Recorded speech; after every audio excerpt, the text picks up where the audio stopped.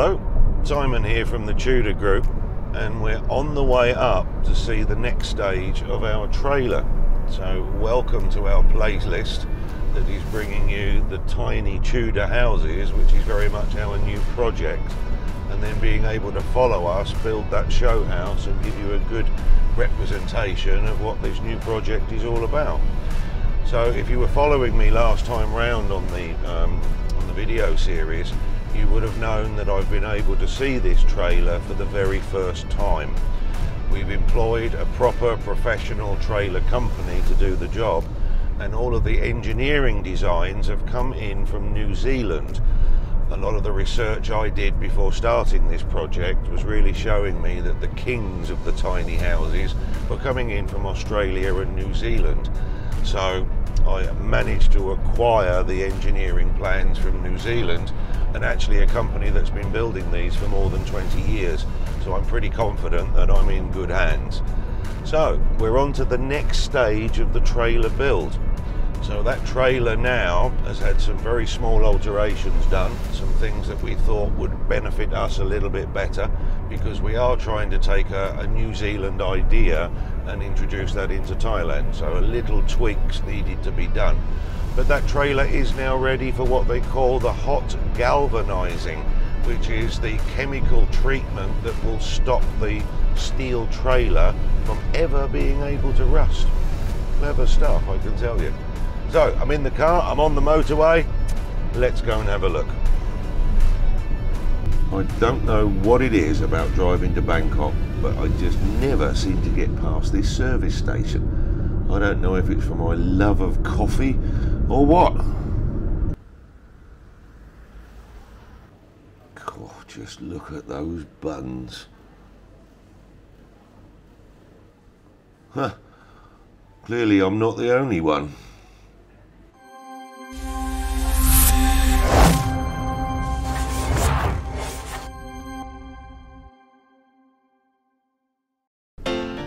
Well, despite my coffee stop, I've still managed to get here early, so I've got to hold on and wait for the guys to bring the trailer around.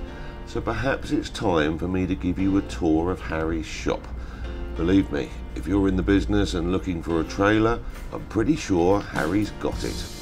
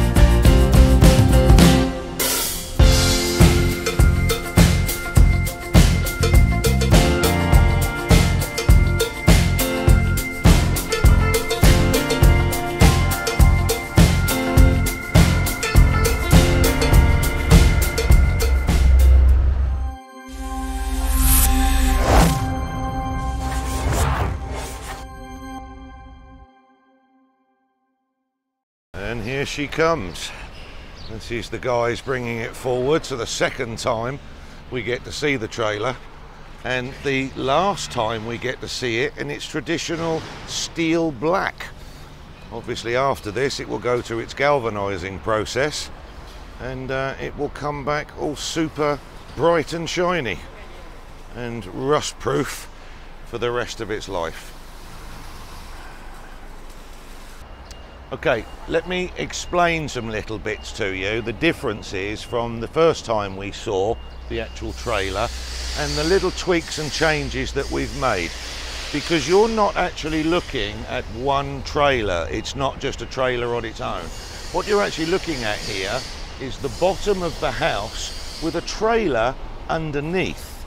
So the changes and the additions that we've actually made is we have to physically be able to lock the trailer underneath to the actual base and the bottom of the house.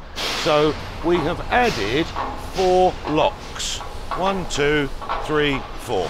So these are almost like shipping container locks, and the idea is that you are able to lock the trailer to the base of the house so that house can never slip and slide all over the place. The second addition that we've made is we needed to actually lower the base of the house and the trailer.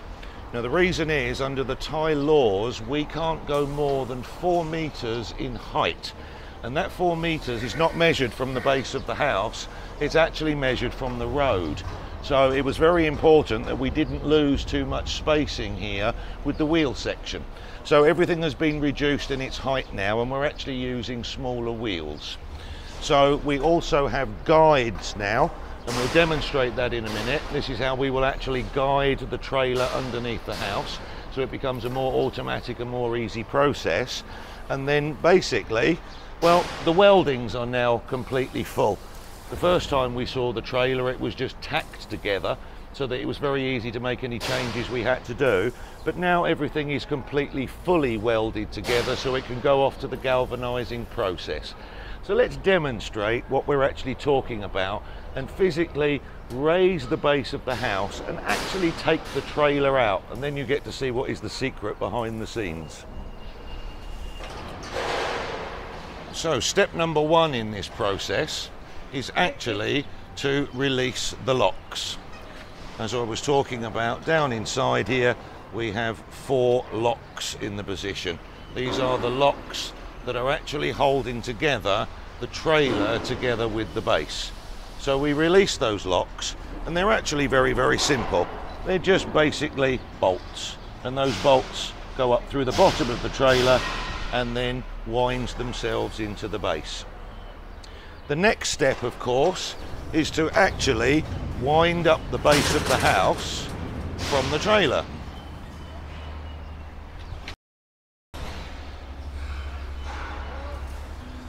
Once those stands have been wound up, you can now actually pull the trailer clean away from the base of the house. As you can see, that trailer is now coming out. So now you can see much more clearly that we actually have 2 parts to this complete section. Now the trailer, because it becomes separate, it's only the trailer you have to take in on a yearly basis to have the MOT registration, etc. off down at the Thai Test Centre. This is now the base of the actual house. Unfortunately, the galvanizing plant wouldn't actually let us in to film that hot dip processing, which is a real shame because it's really part of the history of what we're doing. But I did manage to find a very good clip from a company that does it professionally, and I think this will explain exactly what the metal goes through in that processing to get that anti-corrosive coating. Take a look at this. First part of that is the caustic tank. So a ladder, a Rosenbauer ladder, or any other type of steel we do, goes into the caustic tank. It is a hot alkali solution. What it removes is greases, oils, and other items like that, but it will not remove shellac, it will not remove paint. After that process is done, it goes in there for about 3 to 5 minutes. It is then removed and taken over to the caustic rinse tank.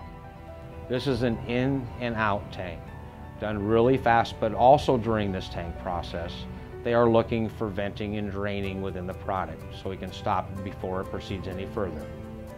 After that, it is taken over to the acid tank. There are 2 types of acid in the galvanizing industry. One is hydrochloric acid, which is cold. One is sulfuric acid, which is heated. We use sulfuric acid here at the Valley site. This tank is heated between 140 and 160 degrees. What sulfuric acid or any acid is going to do in the galvanizing industry, it's going to take the iron oxides off of the product.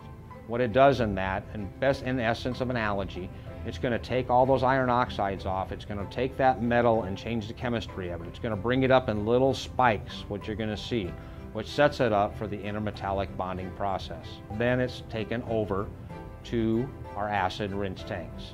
Once it goes through our acid rinse tanks, It's taken in each one of those in an in and out process. Once again, looking for venting and draining by a different crane operator that operated it through the caustic tanks. Here at the Valley site in 2008, we started with reverse osmosis water. The reason we did that, the cleaner that we can make the water, the better the galvanizing is going to adhere to the product. It then proceeds to the flux tank. The flux tank is heated to 180 degrees, between 160 to 180. What the flux is going to do is going to take the rest of the remaining iron oxides off the product, and it's going to leave another finish on there so those iron oxides do not form. It is ammonium chloride based solution, and the best analogy I can put to somebody out there would be if you're trying to solder some copper pipes together and you don't put the flux on it before you solder it, it doesn't suck in and seal that joint. Same thing is going to happen if I don't flux that material before I galvanize it. It's not going to make that intermetallic bond make contact. From this process, it will proceed to our kettle. Our kettle is heated to 830 degrees molten zinc. This is where the galvanizing process starts. Once the ladder or any material is dipped into the galvanizing bath, it starts this process. Part of that process is best described in 4 layers. Once again, this is not a one coating item. It coats the product inside and outside. Once it's done past that, it heads to our hot finishing area. Once it enters our hot finishing area, our material handlers clean these ladders up, get all the icicles and items off there, cleans up the runs, making it sure so that the firemen don't get this ladder, they don't hurt their hands going up. There's an inspection process that we go through here, and we make sure we meet everything within the ASM 123 standards.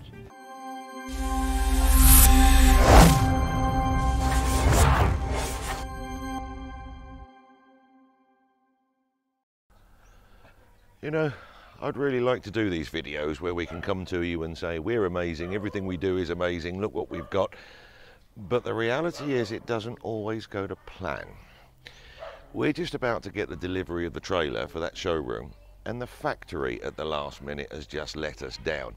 We're not going to be able to use the factory that's been planned for a very long time. So my next door neighbour has very kindly jumped in with a piece of land that she's got very close to us and has said, well, if you can clear the land, you're very welcome to use that to set up for your tiny house and your showroom. So that is now mission impossible right at the last minute. So we've got to send in the JCBs.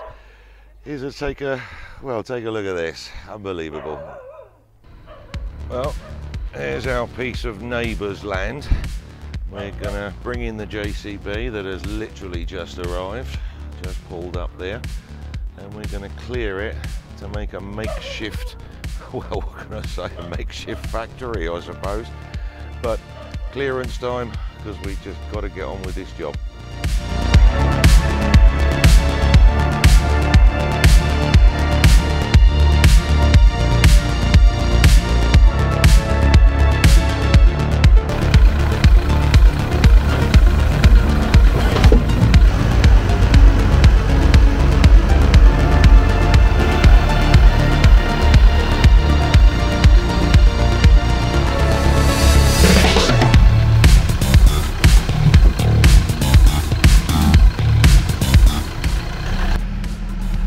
Looking a little bit different, isn't it? So now we have to dig ourselves some footings.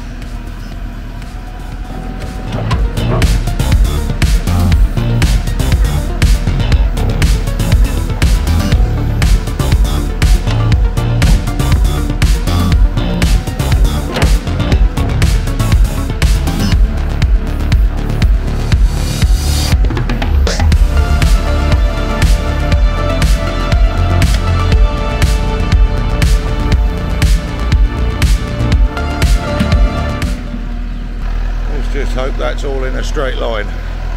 It's not looking too bad.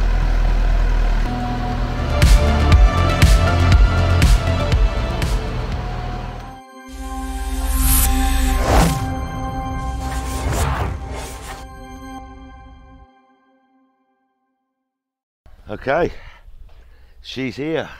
Our delivery came in last night. Harry very kindly drove it down from Bangkok, and apparently he gave it a damn good testing as well. It doesn't bounce, it doesn't glide, the braking system is working, and all of the lights are working, so that's really good news. However, obviously things are going to change once you physically got the house on the top of it. So let me give you a little bit more detail about the trailer.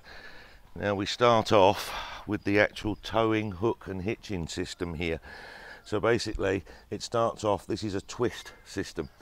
So it basically means it can twist freely from the car. So although the hook is actually in here, it allows the flexibility of the trailer, but it does also have the breakaway system in it. So if you're in the worst scenario of all and you lose the actual caravan, the actual tiny house, the tiny house can roll, but it doesn't take your car with it. You imagine the situation if that went and the car went with it. Nasty. So it has a breakaway system in it. Now Harry explained all the brakes to me last night because I was quite interested in this. You have like a concertina section here, and automatically when your car is braking, the trailer will be moving towards the car. That concertina's this section here, which pulls the braking cables. So if we walk down a little bit further, you can actually see the braking cable is running all the way down the center and then separates off onto the four wheels. So automatically, from a very, very simple section there, when you brake the car, the trailer also brakes. Extra to that then, we've got all the electrical system which supplies the lights. So that is actually attached through a connector but lines up with your standard braking when you put the brake on the pedal. So basically when you brake in the car, all the lights come on and the indicators. So we've got them on the trailer, so if you're driving the trailer only, that's obviously got a set of lights. And right at the very back, we put on then an extra plate on the back of the house where you'll have all your registration and your lights on the back of the tiny house as well. So it gives you a complete set. So there we go. So this really is the part where Harry's job has ended and mine is just beginning. And as you've just seen, I got the surprise, not only am I building a tiny house now, I'm also building the factory where we will be building the tiny houses. So I'll see you then, I'll see you next time, bye bye for now.